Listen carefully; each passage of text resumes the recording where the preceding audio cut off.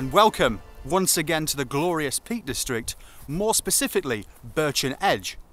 And I'm here with my good friend Ray, he's just in the background there, and we've come out for a short walk today. We've got around about 4 hours, so we've come back to a personal favourite of ours, one that we've visited about 4 or 5 times in the last few months. It's the nearest bit of edgy gritstone to where we live, so it's just over the hill from Chesterfield. So we've parked the car down at Robin Hood near the pub there. We've walked up onto Birchen Edge. Just behind me here is Nelson's Monument. And the route for today is going to take us over towards Big Moor and White Edge, down towards Curbar Edge, along Baslow, and then down into the valley, up and over Gardoms Edge and back to the pub at Robin Hood. So here we are at the Nelson's Monument, and just behind me, in the distance there, are the 3 ships.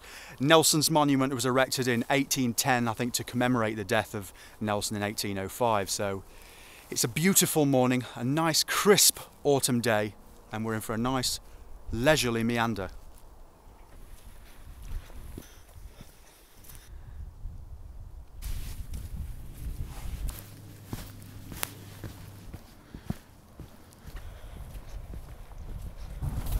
So as you come to the trig point there on the northern end of Birchen Edge, there are 2 ways you can go. You can either go straight down, which we have done, or you can go the other way, which is further along the edge but then straight across the moors. And they both converge on the same point, but I think the lower route is a little bit less boggy. So we've chosen that one today. The ground is a little bit frozen, but it's still very wet underfoot.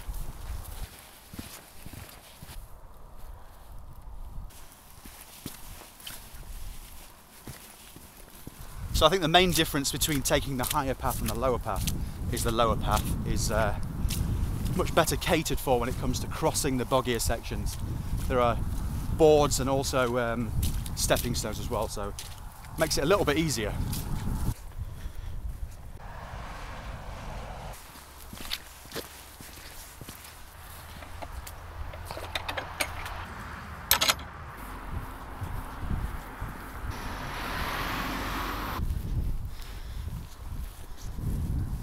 Thank you, Ray.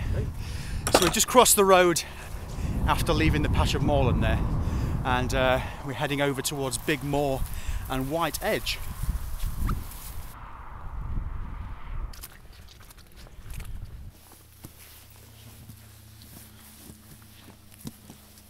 Oh, don't fall down that one.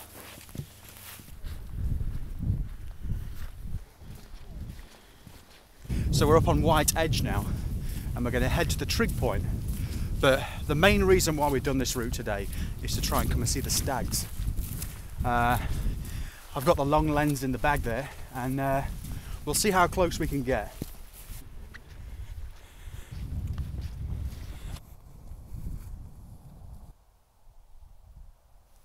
I can see it, yeah, on the left. See its antlers.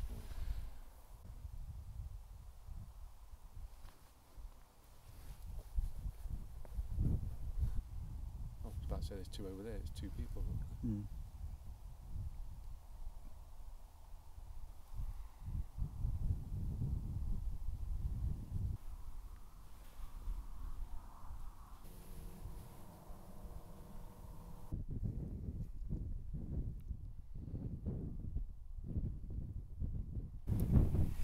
We've been on White Edge, Big Moor for around about 35-40 minutes now, and the stags and the hinds are well over in the distance, so we can't really get close enough, and at this time of year when they're rutting as well, it's probably not the wisest idea.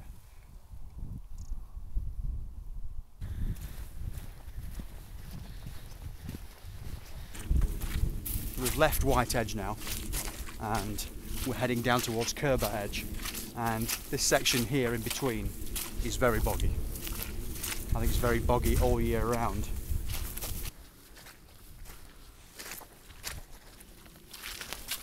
Yep, just lost my foot there almost. Luckily we've got the leather boots on today instead of the trail shoes. I'll film you as you walk across it, Ray, and if you disappear, then at least we'll know where you've vanished to. You can get the life insurance. I'm afraid there's just no easy way of doing it.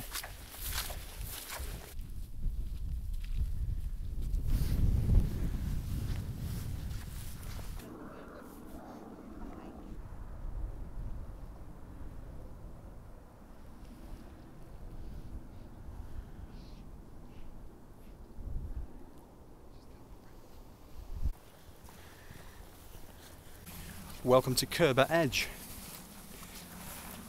Looking down at the Derwent Valley there. It really is a beautiful day. I've been out quite a bit lately, haven't we, Ray? Yeah. Just doing like more local walks. I mean, this is only like 20 or so minutes from home. Sticking local, but we've been out quite a bit, but this is the first time in quite a while that I've taken the camera with me. It just feels good to have the camera once again.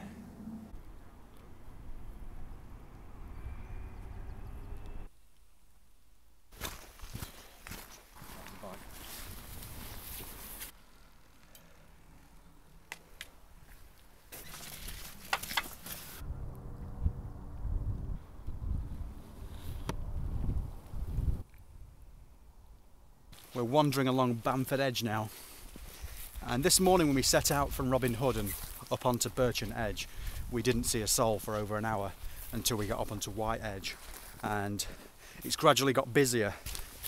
And when you get to hot spots like Curbar and the Curbar Gap car park there, at a weekend you can hardly move. I think the last time we came was a few weeks ago with my girlfriend and some friends as well, and it was so busy. But now we're on Bamford Edge, there's no one here. We're going to be dropping down into the valley in a moment and then climbing up onto Gardoms Edge. In the centre there you've got the Wellington Monument. We're going to be heading down now, and there's Gardoms Edge, and right in the distance is Birchen Edge.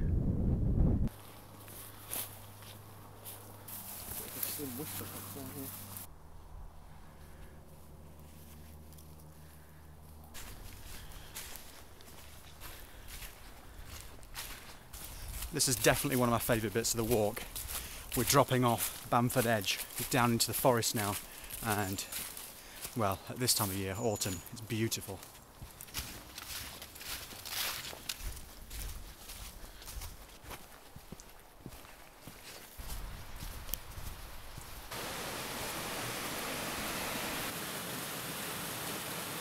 That's when you know you've made it, and you've got a private bridge leading over to your house.